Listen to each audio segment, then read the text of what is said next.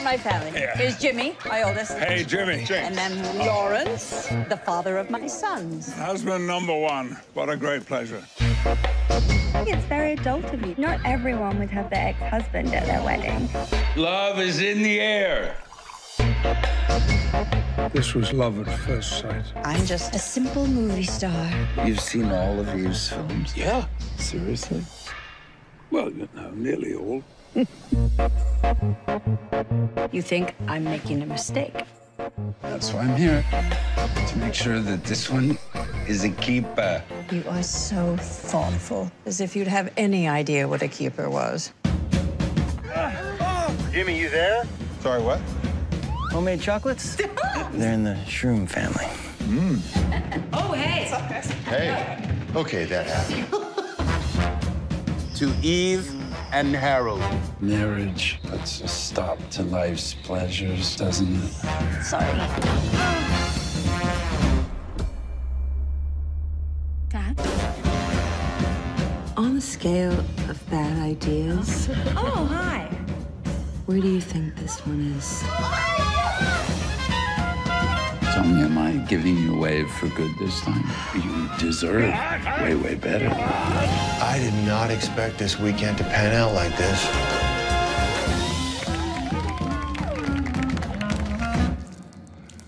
Laurence, my sofa! It's just a teensy-weensy bit of spillage.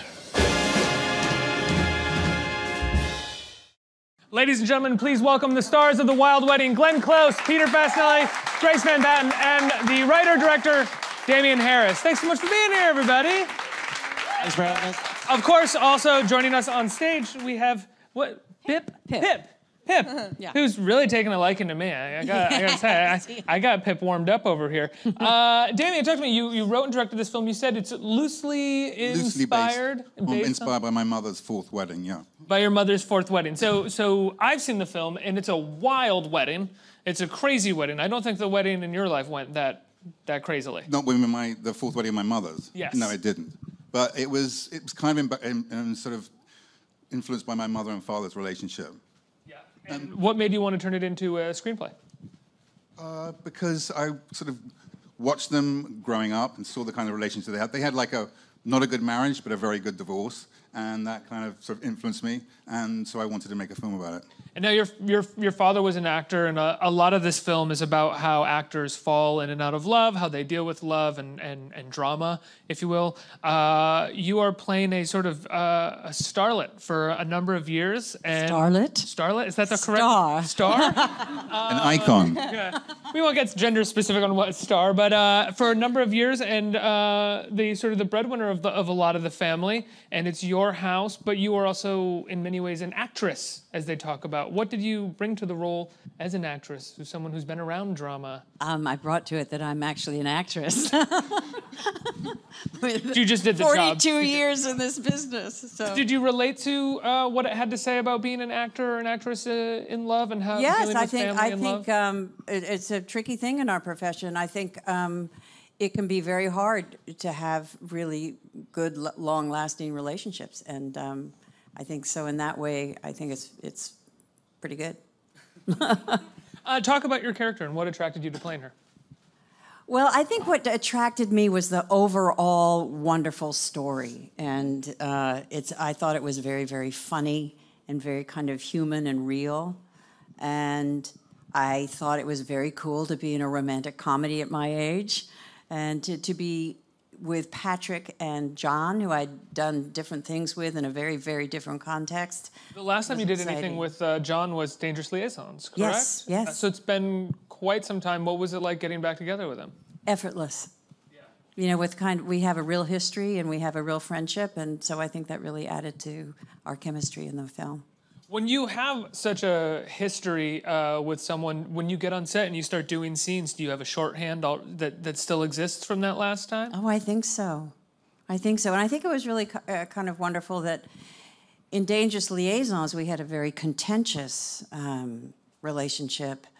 And yet, this is my dog, and he's wandering around. Do you mind that? No, I love it. I absolutely love it. We can't ignore it.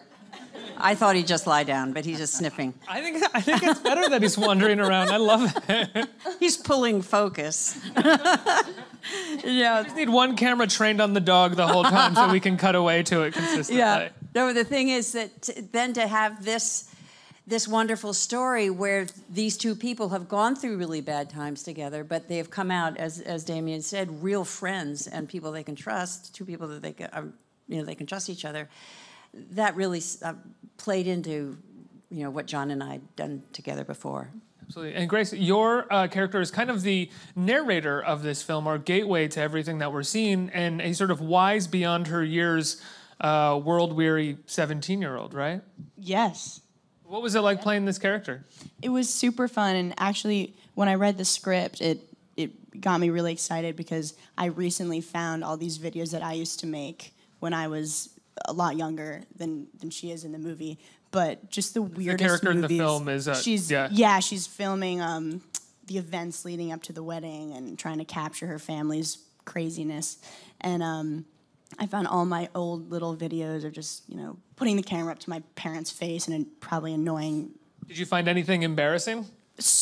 All of them were embarrassing. They were insane. I think Mackenzie was a little more, she knew what she was doing a little more, and she was taking it very seriously and took it very seriously and wanted to know what she was, the information she was asking her family about love, and because she does, I think she has a lot of interest in it, and she thinks that in that aspect, her family is very dysfunctional when it comes to love. Yeah. So. Peter, talk about your character. I think one way to describe him would be horn dog, but uncommitted. Uncommitted. Well, look. He's the son of Glenn Close's character. He's the wild child of the Wilde family. So that's a lot of fun to play when you have material like that to play. It's it's hard for me because I'm not as cool as that character, so I had to dig deep. Is it fun to play cooler than you think you are? I'd imagine it's pretty fun. Yeah, I mean it's all on the page, so then it becomes easier to play. But I mean, what I was drawn, besides working with the immense talent and working with Damian, you have these multi-generational family, and you not only explore the dysfunctionality, but also the love that you have between these all through life. It's like love. I think love is blind and hindsight is 20/20. So when you have like an older couple that's finding love again, or she's kind of searching for what love means, and what better way to do that than look to the future and see this other couple who's come out the other side, and to try to learn like, well, how do I navigate through life and find real love. And do you also, when you look at a generational screenplay like this, where you have parents and grandparents, do you look to how they're written to sort of how you might play your character too? Like what traits of this generation has sort of been passed on to your character at all? I think the purpose of my character is to show the free love aspect of it, that he is a commitment phobe, so he hasn't quite found love yet. He's still searching for it, but I think he's searching for it in very intimate spurts. He's his father's child. Yeah. Exactly. I think that's kind of what I mean. And I feel like you're your grandmother's granddaughter in many ways. Mackenzie seems like a hopeless romantic to me, who's in love with her cousin. But first cousin once removed, right. So it's okay, I guess. But I think. I imagine writing that in the screenplay. First cousin, once removed. Make sure, yeah. Nobody knows what that is, but it sounds good. Right, I don't have no idea still to this day. It means you don't go to afraid jail. of love, you don't go to jail. It's not. It removes an ick factor, essentially, is what we're talking about. Ish. David, when you set out to write something that's, like you said, loosely inspired by your own family, how do you start fictionalizing everything and growing the world as much as possible? And is it difficult to do that at first?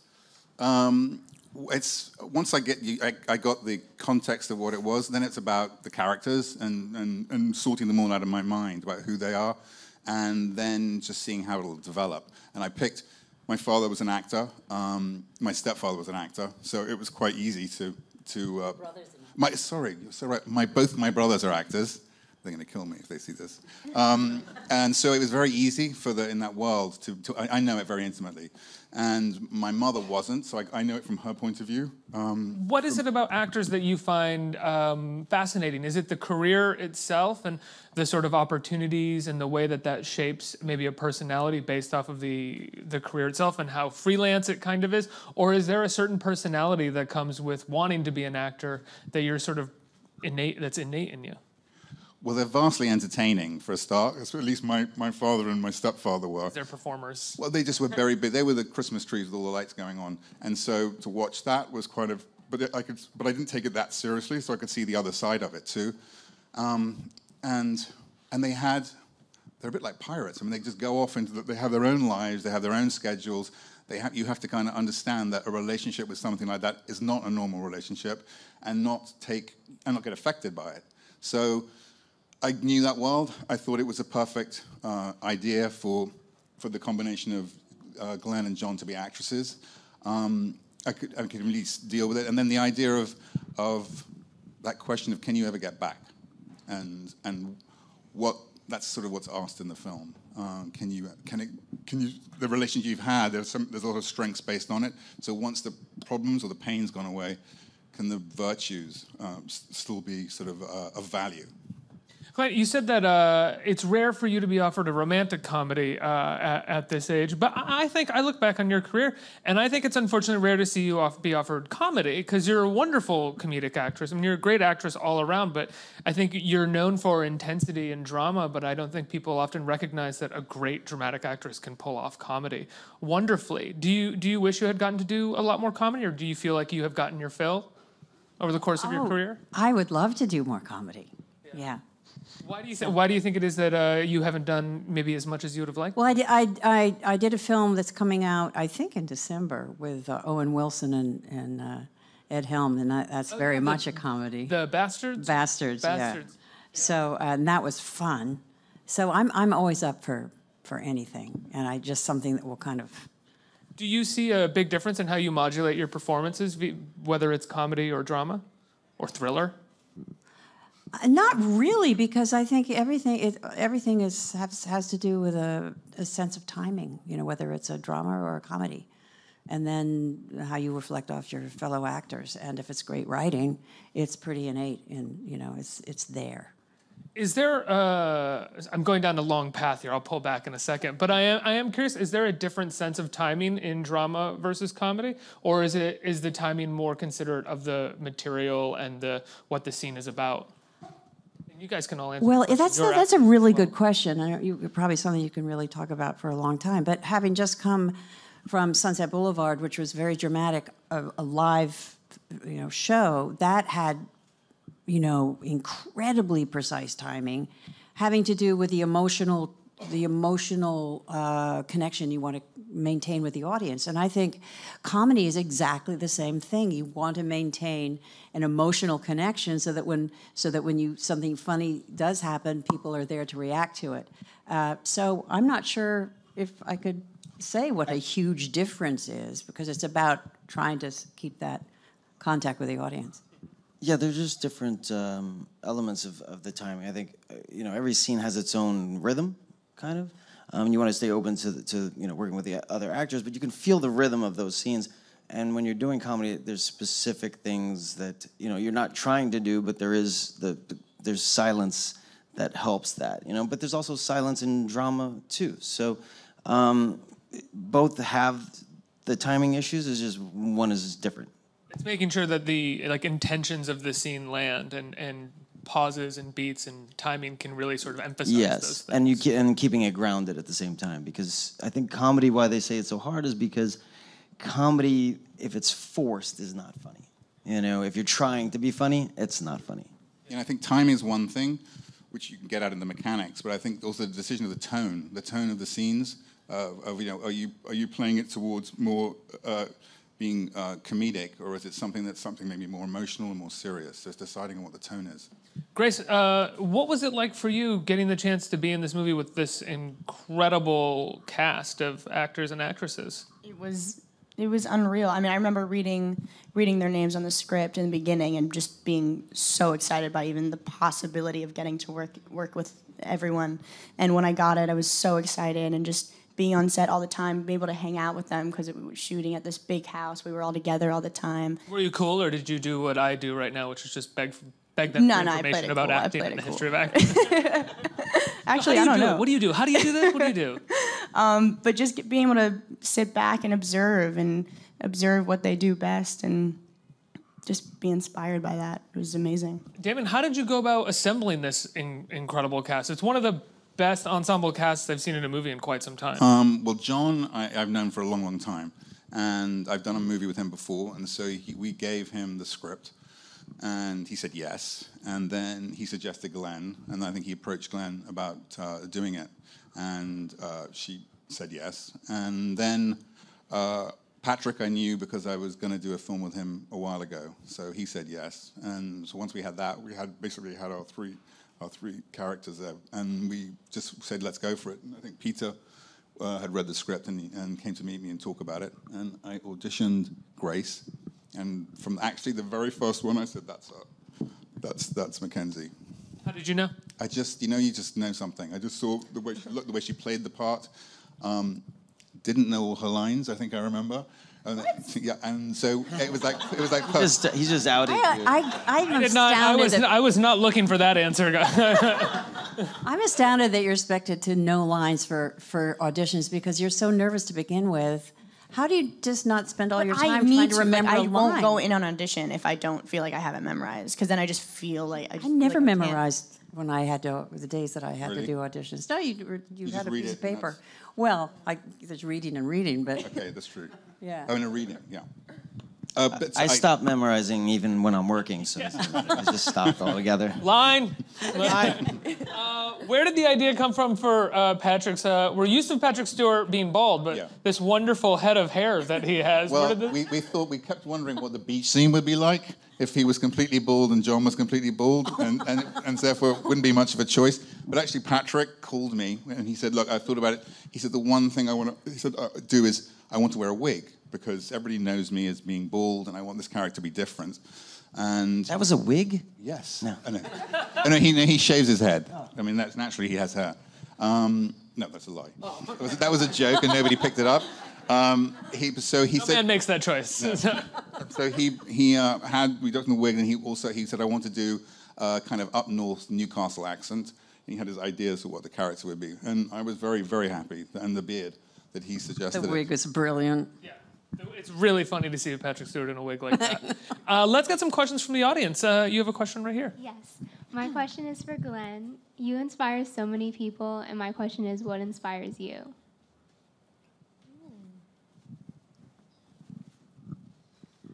Nature. Nature really inspires me. Going out into nature.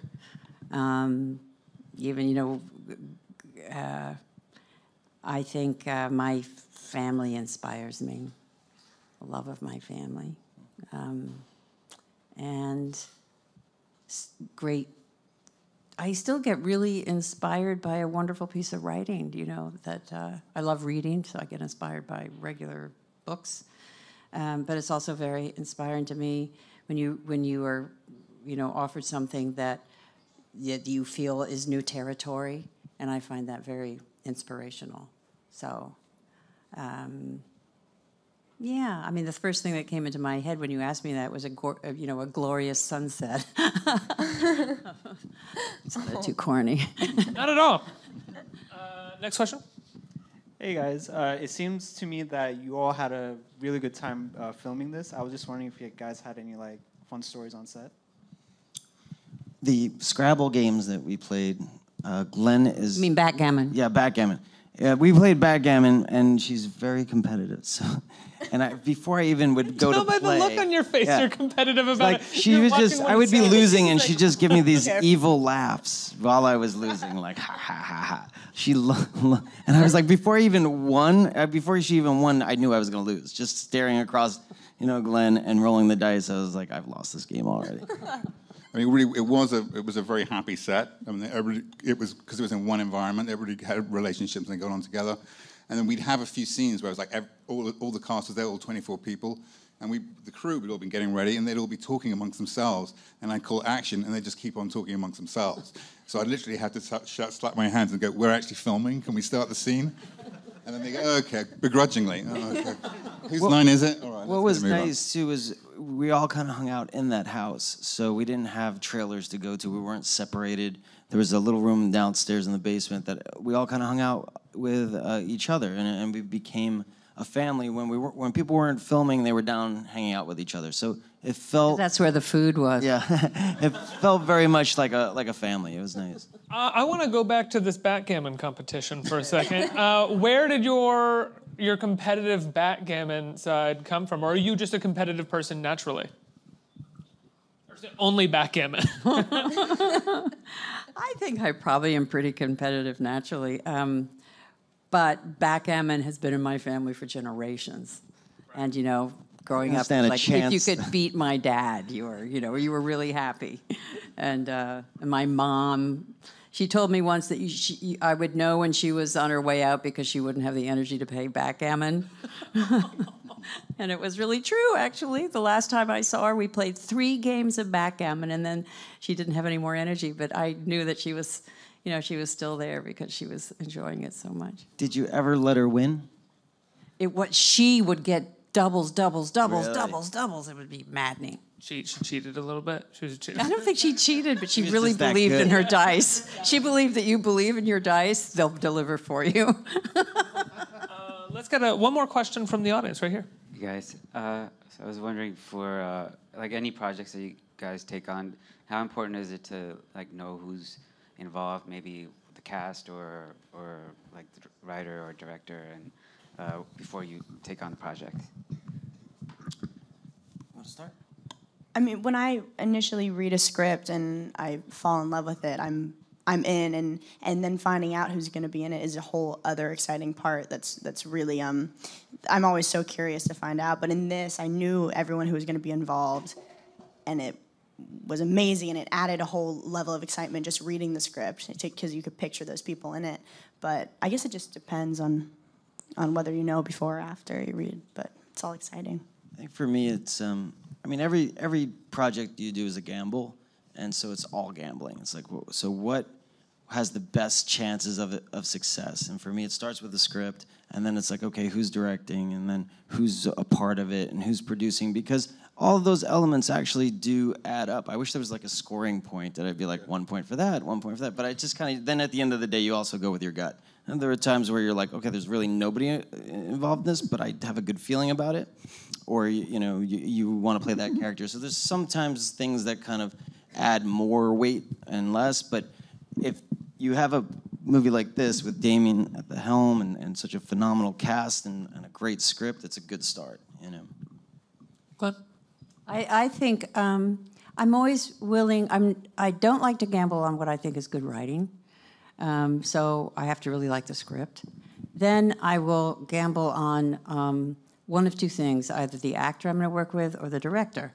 Now, I knew John. I didn't know Damian, so I had a great script. I knew John, and John had been friends with this man and loved him for many years. So I thought, okay, I'll gamble on Damian, and it paid off. It was a chance for you to sort of get back together and work with John again and do some scenes with him, right? Yeah, which was great. Yeah. It's great. It's a wonderful movie. It opens this Friday, right? People can see it in theaters this Friday. Guys, thank you so much for being here. The Wilde Wedding, everybody. Give it up. Thank you. Let's hear it. Thanks for having us. Thank you.